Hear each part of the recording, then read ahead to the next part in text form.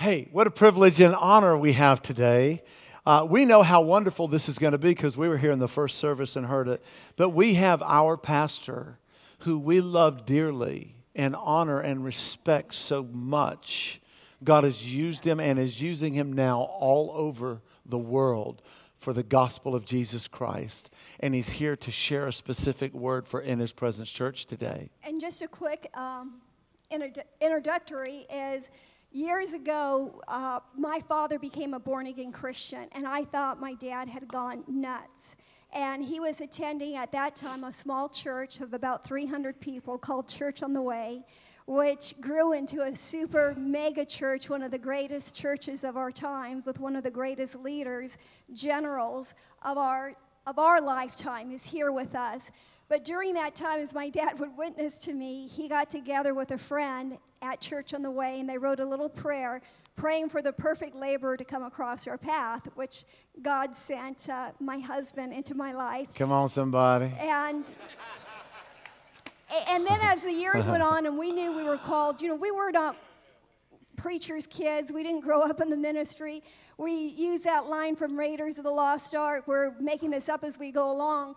So it's been a lot of our journey in ministry, but as we were beginning to start a church, my parents were going to go ahead and pay for the attorneys and get us set up right. And then my husband said, no, let's take out a second on our house, our little house in Van Nuys. And he said, I want to make sure that we get Pastor Jack Hayford's attorney because he's the most integrous man I know in the ministry. And through his attorneys recommended our CPAs. And then as life challenges went on and we found ourselves in a great challenge years ago, Pastor Mel called Pastor Jack and said, is there any way we can meet with you? And he said, we're thinking maybe 6 months down the line we'll get a meeting. And he said, what are you guys doing for lunch today? And we got to have lunch with him. And throughout our journey in ministry, there's only been a couple of times where we have so needed a spiritual father to speak into our life and to direct us and give us wisdom. And I thank God for Pastor Jack being that spiritual father and mentor into our lives. And In His Presence Church, I want you to stand up and give a warm In His Presence Church welcome. Pastor Jack Hayford. Pastor Jack Hayford. Come on, sir. So good to have you here with us. Thank you, Mel. Okay. Desiree, thank you. Thank you both, and thank you, everybody. Thank you. It's nice to be here. Please be seated. Thank you. That's very gracious, and it's nice to be there. It's people will sometimes say things about you, and you think, I can hardly wait to hear what I'm going to say. It sounds better than I would have imagined. It's a thrill to be here. It truly is. It's been a little bit of time since I've been back because of what's gone on in the last 3 years, nearly 3 years. In fact, it was 3 years ago right now I discovered in the end of my fingers a kind of a tingling had begun. And I'll mention this because it relates to that. This, if you saw me coming up with a cane, it's not for effect. It's just for practical good sense. And I wish I'd have had it when I fell and broke my hand the other day. Let's hear a little sympathy in the room. Just, poor baby.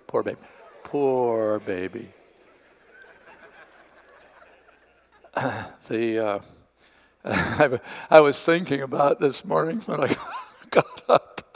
I was thinking about walking up on the platform, and I knew I'd have the cane. And now this is, of course, this happened 3 weeks ago, and I'll be fine in another 4 or 5 weeks. I'll have this off.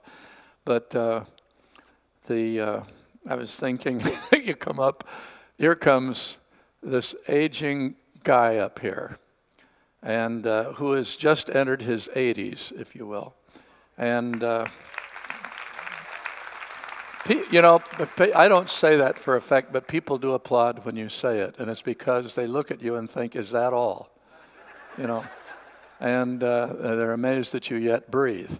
And when I was thinking about coming up today with this cast on beside the fact that by reason of the surgery I started to mention that came as a result of the discovering of the tingling, and I'm not going to tell you any more about it, but it was quite an ordeal, and it stretched out over about a year and a half period of time of recovery, and upper neck thing. You really can't tell it apart. You either don't tell it at all or don't tell, or tell some details so it makes sense. So I'm sparing you. But at any rate, the Lord really did probably. There's every reason to think he spared my life by the diagnosis that recognized what was going on that was causing this tingling. Anyway, I am here and alive and moving and in your 80s and broken hand and on a cane, and I thought there's going to be people look up there and say, I know what the strategy is having this guy today. This is not just because they love this man, because I'm grateful to say that they do love Anna and me, and we love them and honor their ministry. But I thought they'll say, this is because it's a Sunday before New Year's, and they invited Father Time to be here today. So here we are in keeping with the seasonal theme. Well, it is a happy thing to be in his presence again. While I'm up here with the various mumblings before I actually begin and get down to brass tacks, would you open your Bible to John chapter 13?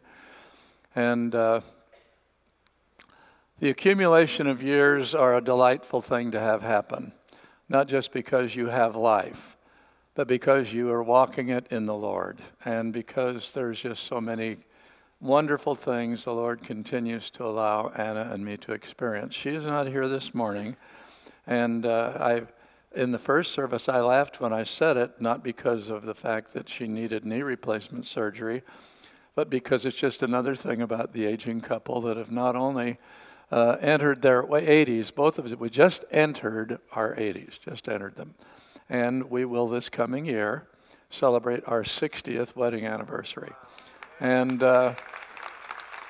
so 58 of those years we have been in public ministry and pastored many, many years and served other offices in the body of Christ. And presently are still have gracious welcomes a lot of places. And matter of fact, I need to choose to do less so I can write more of things that are incumbent upon me by many invitations that I'm grateful for.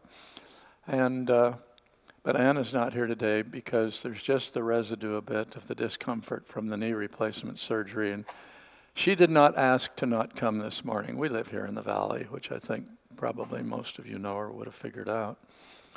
But I said to her, you know, there's times a wise husband will recognize there are times that your wife doesn't need to be someplace that she's going to be, and you're involved. And if you just say, honey, you really don't have to do this, would that be okay? You stay home. And she said, thank you, thank you. So she's not here, but she enjoys being here as much as I do. And with that, I think I've made my welcome. I did want to tell you about, having rambled on about my age, about 2 or 3 of my most recent birthday cards. Are you ready for this? Okay, well, if you don't want it, we'll forget it. No, hey, listen, don't give me that. I mean, you had your crack at it, and you know, this dull fills the room. What is this guy? Tough. You missed it. Okay, let's read. Come on, tell us,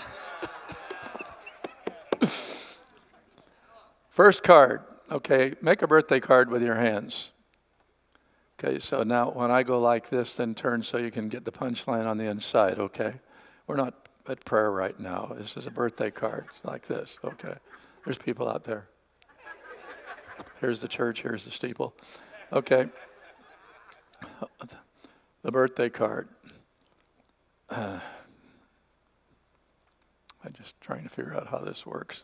This is not convenient for birthday cards. The front of the card says, happy birthday, you the man. You the man, yeah. You the man. You the old man, but you the man. Got a card that says on the front, I'll end with this one, because if you can stomach this, we've gone as far as we can go. Front of the card it says, "Happy birthday." I got this 5 years ago, by the way. It says, "Happy birthday. For your 75th, I want to ask you a question. Do old men wear boxer shorts or briefs?" Depends. It just...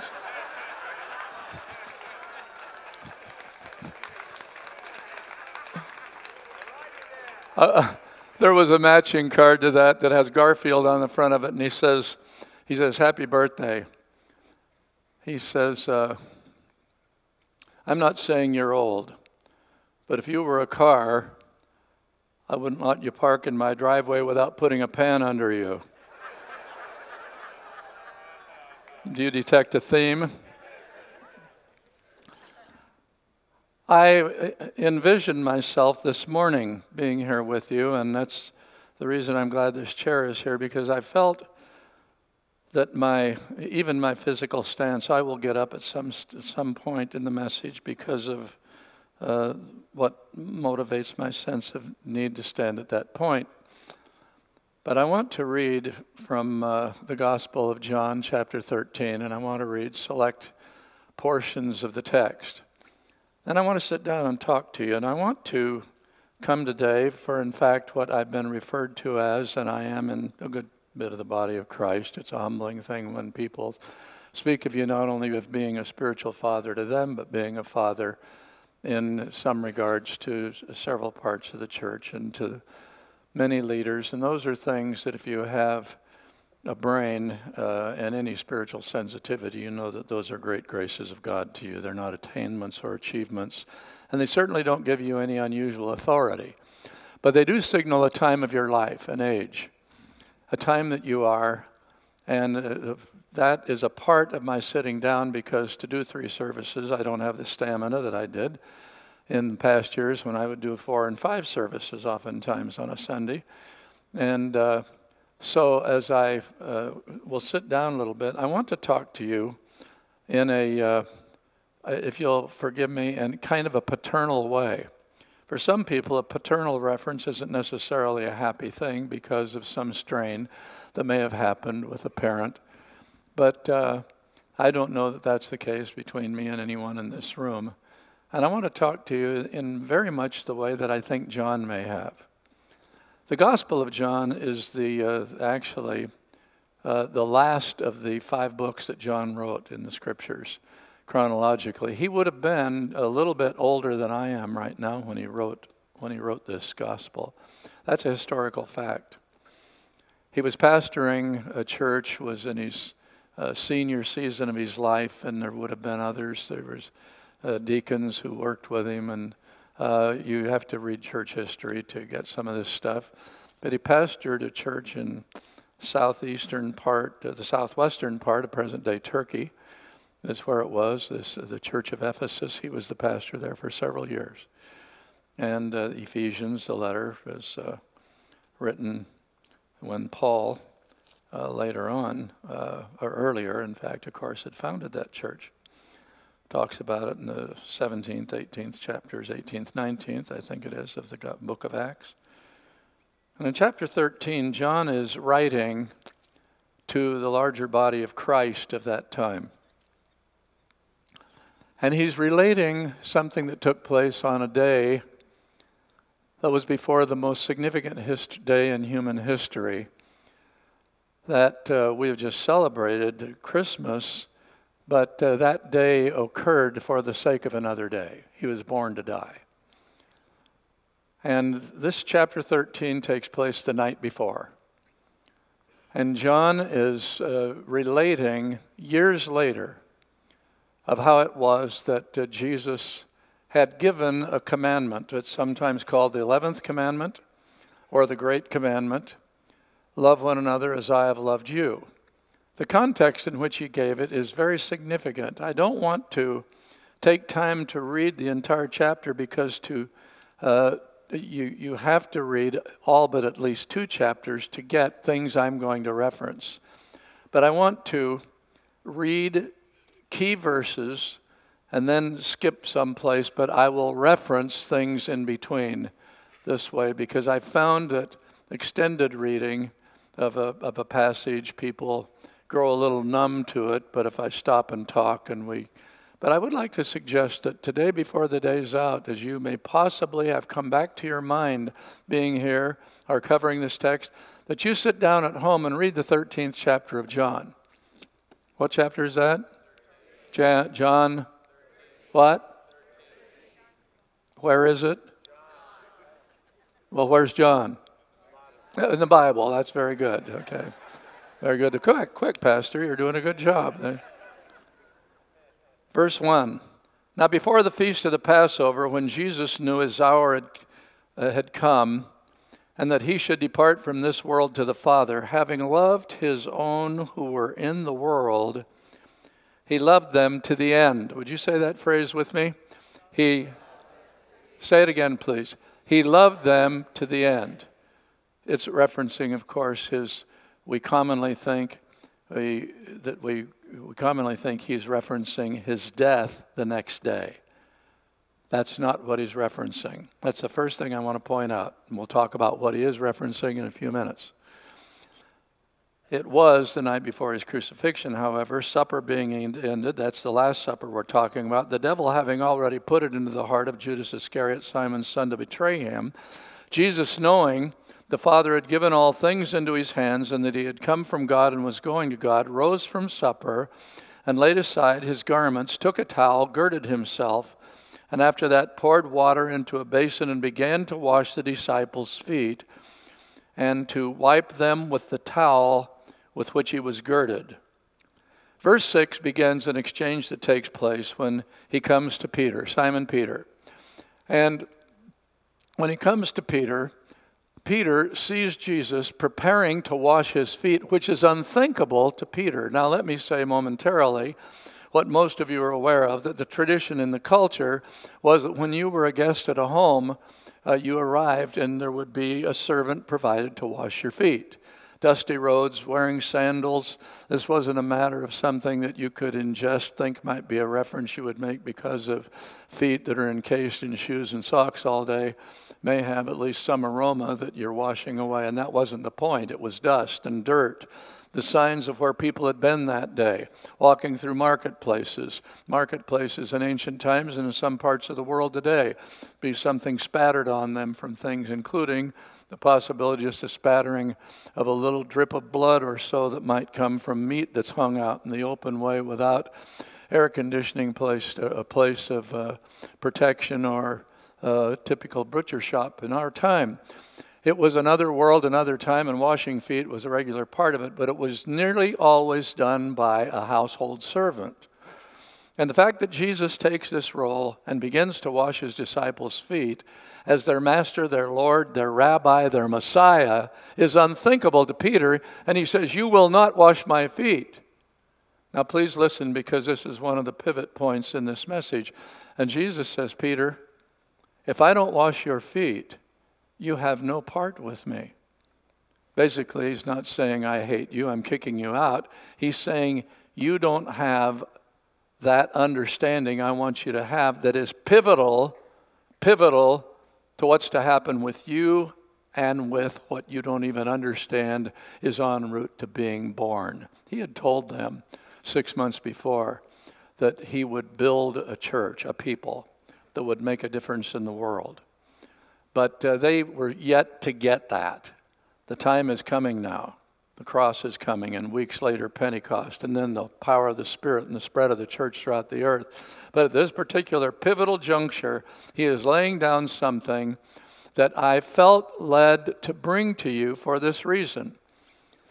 The essence of this message points to something that is an appropriate consideration for all of us as we stand here, sit here 3 days, 4 days, coming up on the New Year's. It's a season which many of us usually take a time for some personal reassessment. I think it's a good practice. People will joke sometimes about resolutions and how seldom that they are kept as they should be. So I don't speak of it really in terms of resolutions, but I do think some sense of resolve and review is beneficial to all of us as we come at the end of the year. It's a logical time to say, where am I? What's happening with me? Where am I headed? And it's not that the calendar changes a thing, but we do change the calendar. And I think we're more likely to change a lot of other things if we take time to review. And I don't know of anything that would be more fundamental of value than for you and me, each one, to review this passage of Scripture, because Jesus puts such an absolute priority on it before we finish the text. Now, as Peter said, that he was saying basically, I'm not worthy you wash my feet. This is ridiculous. Jesus says, what's ridiculous, sir, is if you don't understand what I'm doing. I'll explain it to you in a few moments, but you do not have a part in it if you don't let me wash your feet. When he gets done washing all their feet, now remember, there were 12 of them, the apostles. He washed the disciples. He washed all their feet. I want to make special note that Judas was among those. Judas, who already knows he has arranged a betrayal of Jesus. Jesus knows this. He already knew. He knew that Judas had betrayed him. Nobody else knows that. Jesus knows it. Listen, and he washes his feet too. He washes his feet too. And when he does, he comes to the place that they were serving the bread and cup of the Last Supper, which he was introducing. It was the first supper of what we celebrate as frequently as you may here at the church, of the Lord's table. And that was the introduction of it on this occasion. It's the night before Jesus' crucifixion. It's 3 days from Easter. It's the sun has set. That Shabbat had begun. They are partaking together, and as they do, they break the bread, the cup, and he says, this is my body, which is broken for you. This is the cup, New Testament, my blood, which is shed for many for remission of sins.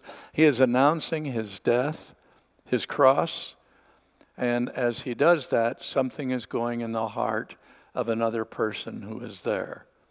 And I'll come to that as we get further in.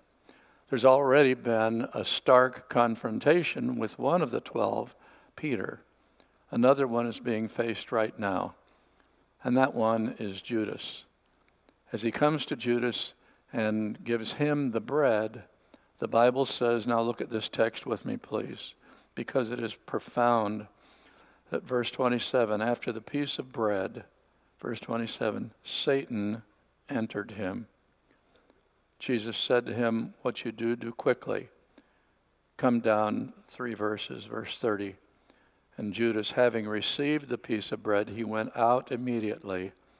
And so poignantly, John writes, and it was night. They'd arrived in the late afternoon.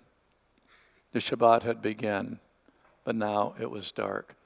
But how timely a mention of Judas went out now, bent on his own intention, which I want to qualify his motive as surely as understanding Peter's.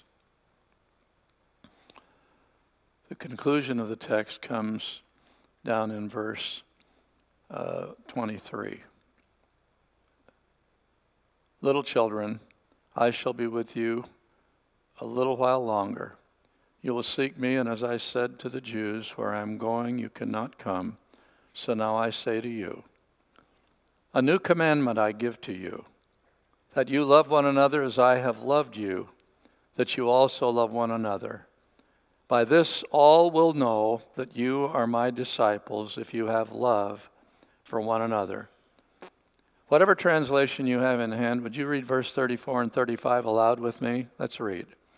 A new commandment I give to you, that you love one another as I have loved you, that you also love one another. By this all will know that you are my disciples, if you have love for one another. Stepping into a new year, I can't think of any more appropriate point of personal assessment as a follower of Jesus than this. Because he said, not only is this a directive of how I relate to you and to the people around me, but it will become a sign to the world itself that there is a love in this group that is not known generally in the world because it has the Spirit of Jesus in it. When he says, love one another as I have loved you, however, there's two words here in this text, the last one we just read and the first one we read, that are very commonly misunderstood. And so I want to begin there, although I've begun pretty well and into this, so don't get nervous. I mean, he's starting now and he's been up there for 2 hours.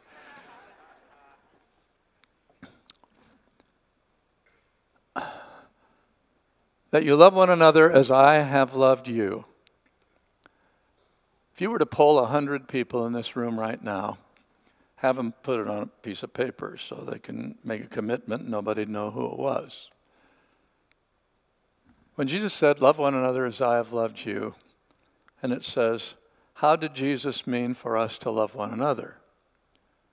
Well, we know that when Jesus said, as I have loved you, and I would estimate safely 95 out of 100 would say he died for us. I think that's what most, I wouldn't be surprised if it would be 98%. And that is, all 98% are wrong, and the other 2%, whatever they put, I don't know. Because he says it, and in the text, it is in the past tense, and that's very significant. He's going to die tomorrow, so he's not talking about something he can say, the way I go to the cross for you. Number one, because we don't need somebody else to die for us.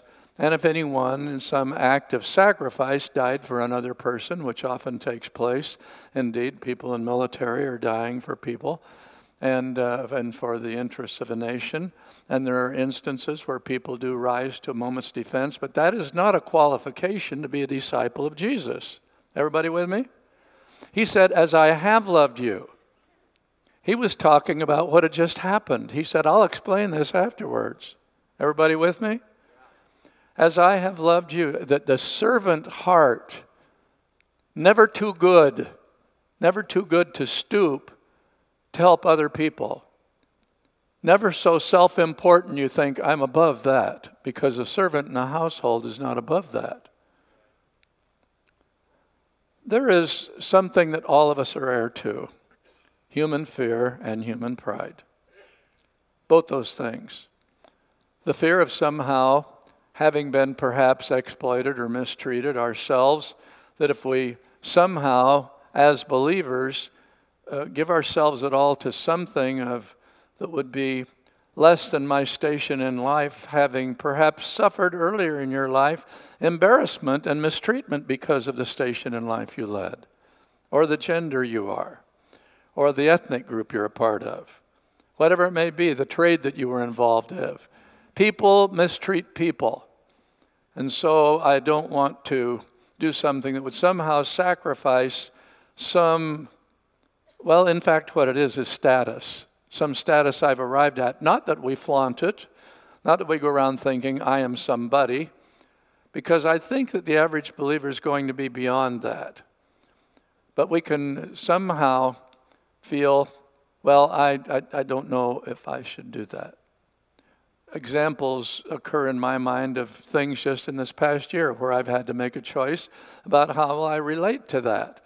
Not because I feel important, but because you don't want to be misunderstood. And I suppose I'd have to face the choice too about, do you think that that inconvenience is worthy of you? Because when you have a pretty busy life, there's sometimes you think, well, I'll have somebody else do that. And it's not that that's wrong every time at all. In fact, many times, depending upon the responsibilities you have, you'll need to have other people do things that you can't do. But there's times I'll ask myself, am I having somebody else do it because I need somebody else to do it, or because I don't want to do it because I don't want to face that? The heart of a servant is not a demeaning of your identity.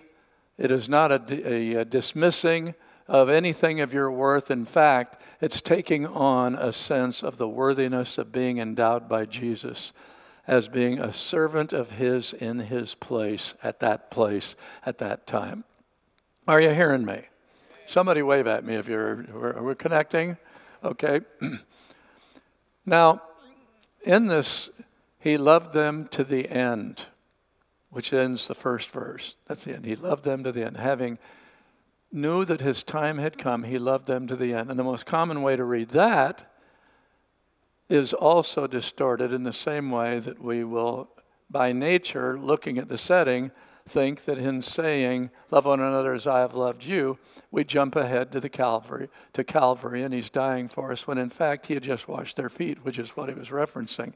He loved them to the end. We think, well, this was the last night before the crucifixion, that having walked with the disciples, he loved them and introduced communion, and it was a marvelous evening of his tenderness and nearness to us and the fellowship we had, so forth.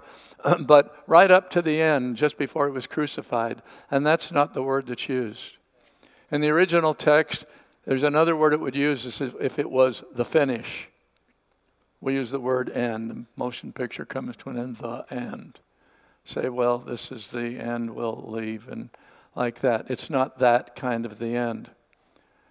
It's the word derived from the Greek word telos, which is the word teleology, comes from stuff. It's the study of objectives or intentions. Telos is a word that you see. In fact, there's, I think, a company named with a cognate word of that. And it has to do with objectives. We say the end justifies the means, and we're not saying the final everything justifies the means. We're saying the objective in view justifies the means. So Jesus, having spent 3.5 years discipling them and coming to his last chance with them, he wants to nail down what all of this training and shaping and preparation was about. He is saying in these John is saying in these two verses, first, the objective of Christ coming to work in the lives of people is to cultivate a caring people who are not so self-important or taken with themselves that they don't have time or patience with other people. A servant, as a person who's an employee, for example, doesn't have always a chance to talk back. They have to make a choice as to whether the job is my job, and it's not just for a matter of having a job, but it's for a matter of doing the job. He said, I want you to understand the objective of what we're about as ones who I am going to build into a church. And then when he gets done, he says, now I'm making this a commandment. This is taking on a status that your choice does not enter into it any more than the choice of the 10 commandments. Oh, it can be broken. It can be disobeyed. But forgiveness for the 10 commandments is something that's a part of our salvation. And then we're called to live within the parameters of that, not to be saved, but to live like people who are saved. Right? Hello? Are you there? That was pretty quiet. But live like people who are saved. Still a little wimpy. But to live like people who are saved. The commandments stand firm. Forgiveness for failing them is not a license to indulge upon. But the point is, he adds this commandment, that you love one another like I loved you. He says, I'm not calling you to have a foot washing service every time you turn around. I'm calling you to go to the embarrassment, not to take a position of status that disallows your availability to care for a broken world. Because he might have said to them, as my own, as ones who in fact will establish models, leadership for others, you will come to times that you are mistreated, misunderstood, and I'm not giving you license to retaliate in kind. I'm calling you to continue to be what I've called you to be.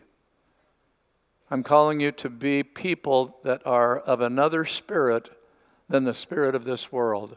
That the Spirit of God dwelling in them, who is the Spirit of love, is the one who primarily dominates your value system toward everyone around you, whatever you like or don't like. He doesn't say it here, but in the 18th chapter of Matthew, he essentially does. So I could add these words, that it will mandate your being forgiving of people that really frustrate, irritate, or wound you, or wounded you in your past. He's calling for the new breed, the truly born again, not as a slogan title, but the truly transformed who are growing in that transformation.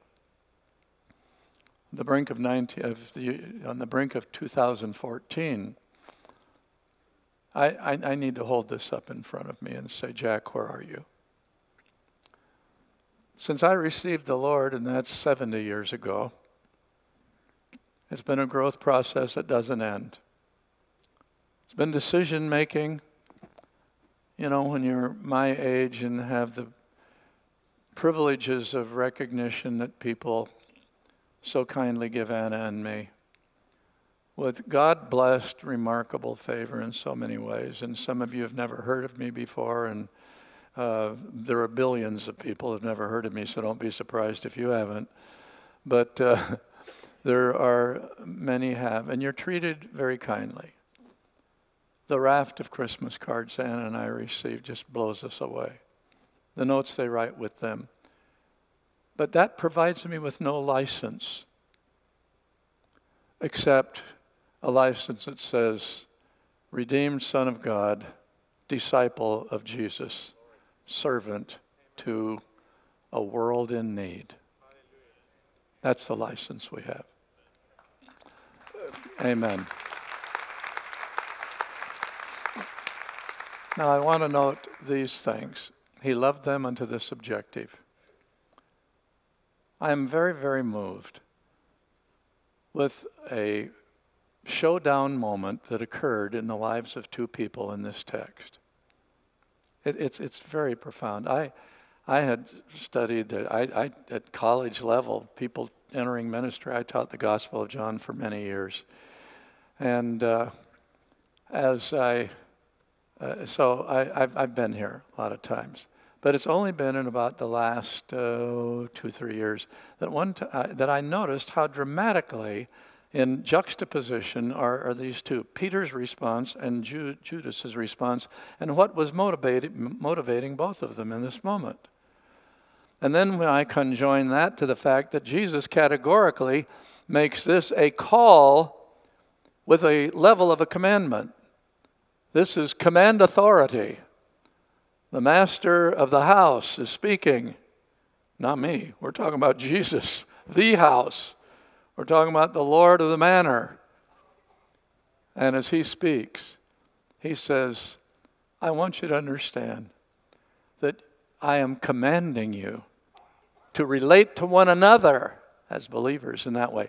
But he says, if you do that, the world will notice how you relate to one another. Even when you have tough contact and problems and things you feel that justify your criticism and allow you to be uncaring or whatever it may be. We all experience this all the time. There's not going to be a week go by that in some way you have to come to terms with where you live in terms of this commandment. This isn't something that's episodic. It's not something that takes place by reason of given events. It's something that costs us something all the time. In terms, let me take one place that many people would not even think of it having to do with. It takes place every time you disagree with something you feel about a governmental leader who by biblical command you are called to pray for those that have the authority over you. And the fact is that if you are ticked off at some governmental leader, or anybody else for that matter, you cannot pray with a heart of love for their well-being. It'll be with a heart of judgmentalism for something to be visited upon them, not necessarily their death, but say, God, change all this. The Bible says the pathway for there to be peace in a society is to pray for the governmental leadership. It didn't say what their office was. At the time that was written in the scripture, you can find it in 1 Timothy, the 2nd chapter, and it's given as one of the priorities. Paul says to Timothy, who was at that time taking the church John is now the pastor of years later, and he says, I exhort first of all, prayer, supplication, giving of thanks be made for all men and all who are in authority, that you may lead a quiet and peaceable life. If there's things fouled up in culture, don't blame the government. Blame a prayerless body of believers in the nation. And that's true. That's true. And you don't get good government by getting everybody to be a Christian. You're not going to produce that. If everybody became a Christian, the only time we ever had the Christians take over, it all turned sour. The Lord said, my kingdom isn't of this world. You're interposing a different spirit, not a different slate of officers. I like to point out to people that God is neither Democrat nor Republican, for example. He's not even an American. The fact is that we're called to pray for those that are in authority. So does that mean I can't speak out? I can't vote differently? I didn't say that. You make a well-advised vote. Party politics is what it is. But the believer has to live with a spirit of forgiveness. Now, forgiveness doesn't mean with regard to what I've just cited that I cannot have a political opinion or vote, or even speak, or run for office, or fill office. I'm not saying that. I'm saying that there is a different spirit about it. It's driven by conviction, not by anger and bitterness. It's driven by principle, and not by spit. Are you with me? Now, that's just a simple illustration, but it's a pretty practical one because there's a need for a revival of prayer in the body of Christ for our country. And it's not going to take place unless there comes a passion that exceeds political opinion. It has to be driven by the belief that this nation needs the presence and the workings of God in new and moving and powerful ways. Can I hear an amen to that one? Now let me tell you the good news about this sermon. It's just about over. I've learned to say that because it gives people hope.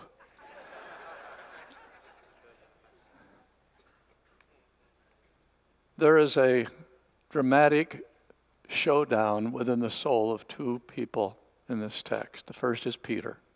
The second is Judas. And I want to give you the context. You've read the passage, but this has to do with their lives where it had come to this point. They'd both been walking with the Lord for at least 3 years, closer to 3.5. They'd been commissioned. They'd had ministry. They'd seen miracles. Yeah, all 12 of them, Judas included. Someplace along the line, Judas became entranced with money. There was a time that by reason he was entrusted with caring for the affairs, the financial affairs of the 12 when they traveled, for a reason. They thought he had the smarts, and they thought this is a guy you can trust, but they later discovered you couldn't trust him. They discovered that he was cutting into the sack for himself. And the Bible tells about that. Now, there'd probably been a dealing with it, and it had been forgiven, and so because Judas is still here with them, he didn't get kicked out of the party. But he does have clearly an agenda, and you can learn this from other things you see about Judas, especially when they come to this time right here where they are in this text we just read. Because that's when Jesus says, this is my body, this is my blood. He makes clear he's going to the cross. He has talked to them about serving one another. He, the leader, the king Judas envisions as the Messiah who is going to shortly, in fact, probably at this Passover as the crowds gather, and there are so many now in the land that have been impacted by Jesus, and they say, here's a guy that can make water wine, and he can take bread and multiply it, and he's got power to heal anything that happens, and when he's there, the bad stuff just gets out of the scene. This hey, this is the guy we want for king, but we're going to have to overthrow the Romans. The spirit of revolt was in the land. That's why there were so many Roman soldiers on hand at the time, though there was always guards. And this nation that's been suppressed thought the Messiah had come. Many people thought it. Judas was in that party. He was persuaded. But listen, tell you, one other thing. He not only was going to be in the party, he's in the first 12. Top seats of the government. And he's the guy that manages the money. And we already know his vulnerability to money on hand. And now Jesus is saying, Jesus, this guy this is going to be my leader, and he's squatting down here washing our feet? I don't get it. We're talking about taking charge. We're talking about God's people taking charge. Because this is the Son of God, the Messiah. And then Jesus comes to him, and something's going on, stewing in Judas. And he's heard now about the cross. Washing feet was one thing, but then the Lord's table. When Jesus gave him the bread, the Bible says that with that, Satan entered his heart, and he left, and it was night. Peter's response to his misunderstanding, Lord, I'm not worthy you wash my feet. Jesus later says, I indeed am Lord. I am your master and teacher. But as I've washed your feet, so you need to wash one another's. You need to understand it's not your status. And he said, I want you to understand something about that. Let me talk to you about foot washing, what I think it basically has to do with. Her name was Joan, and she worked in my office for, I think, about 4 or 5 years. She served Anna and me and helped us. Very, very capable woman who was the primary handler of my office back in the middle 70s. And Joan was a woman who had had a tragedy of a divorce in her past, a heartbreak. Her daughter was a teenager, and she had a good life, but she'd come to know the Lord, and really God's done some wonderful things in her life. And she was a great help, as I said, to Anna and me in our work. I will never forget the day I was walking by Joan's desk, and I had noticed, never thought about it, that usually later in the afternoon, many days, you would just see her limp a little bit. And I didn't think about it other than just something as getting tired toward the end of the day, but not why. Had no reason to ask why. That day, probably she'd been working with us for 3 years. And I was walking by her desk, and it was nothing indecent about the appearance of this, but she had rolled down her hose, just a stocking, rolled down from wherever it was, above her skirt, wherever it went. It wasn't connected higher because it wasn't that kind of hose.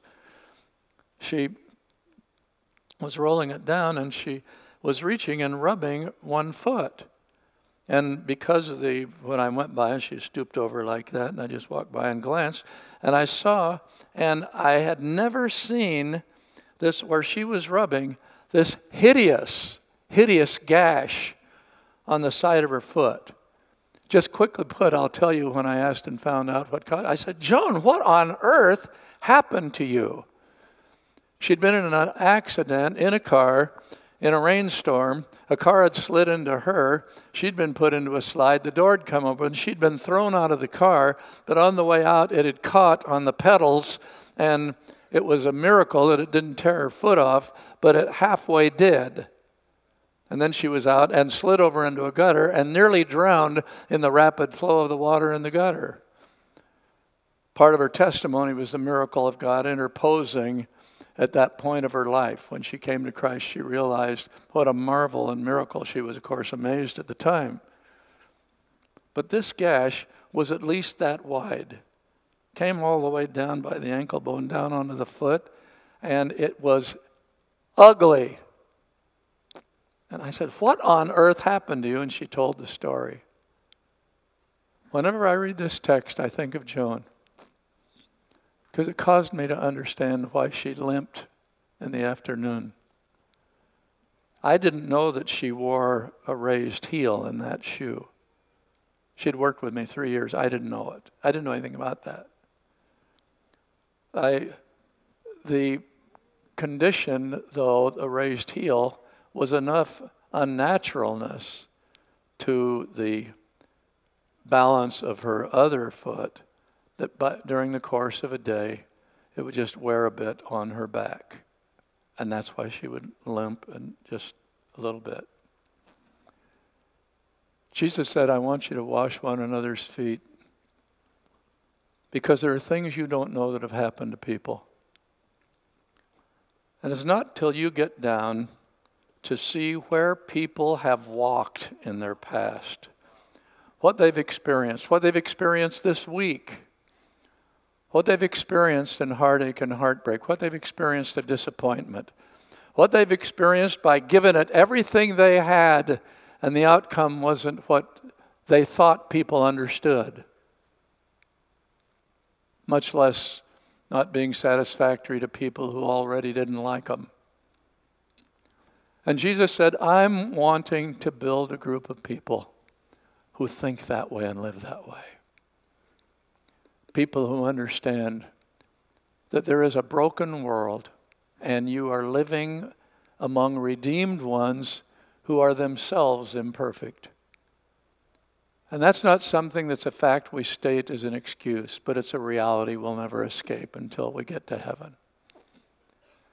And the Lord calls for a people that I always feel good about when I visit here, because the spirit of real servanthood is modeled by your pastors. Good leaders are always in the realm of possibly being misunderstood because there's a strength of leadership. People may think that everything's coming up roses or they get to call the shots. They have no idea. It's not that way. But this is a church that I've always enjoyed visiting, and I'm honored to be here today because I can feel love in this place today. I can feel the grace of God. There's the presence of the Lord. When we were singing that, Jesus at the center of it all, I love that song. I love that song. And I think Jesus is saying yes, and that's exactly where I want to be, in the center with you, and everywhere you are, that people will see me and what I'm like.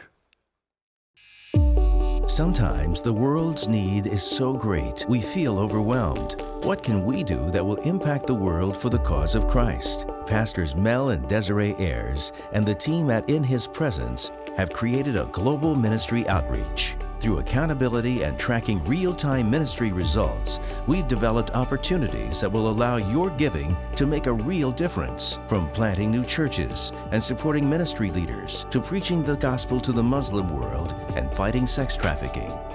You'll know that every dollar you give to this program is changing lives for the better. Pick up the phone right now or visit us on the web and send a gift of any size today.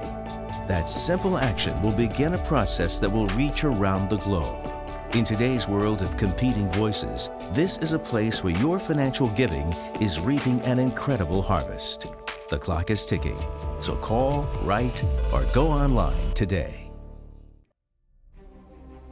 It was just another day for an experienced Hollywood stunt woman. But during a dangerous car stunt, something went horribly wrong. That's all Desiree remembers about that day, when an incredible on-set explosion left her fighting for her life. But after only 10 days, she walked out of a Los Angeles burn unit completely healed. And that remarkable miracle has now been captured in her new book, Beyond the Flame, a journey from burning devastation to healing restoration. Today, Desiree, along with her husband Mel, pastor the growing In His Presence church in the heart of Hollywood's entertainment industry. And this highly acclaimed book tells the story of that amazing journey.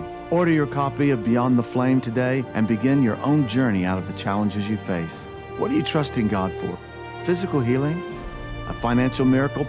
Purpose for living? Nothing's too big for God. What He did for Desiree, He'll do for you. Beyond the Flame will encourage you to stand on the promises of God's Word, speak life into your situation, and reach for your miracle. You too can live beyond the flames in your life, and you can start today. If you've ever experienced an eating disorder or know someone who has, then you understand the shame, the humiliation, and the fear. Millions of men and women today are literally held in bondage to this crippling problem with no answer in sight. But now, one woman has broken through the lies of the diet industry and dared to tell the truth. Desiree Ayers was a successful Hollywood actress and professional stuntwoman. She was at the top of her field and yet hid the secret of anorexia and bulimia for years. In her remarkable book, God Hunger, Desiree Ayers exposes the lies and dares to speak the truth. Order online at godhunger.com. If you or a loved one suffers from an eating disorder, then don't wait. God Hunger. Finally, hope is here.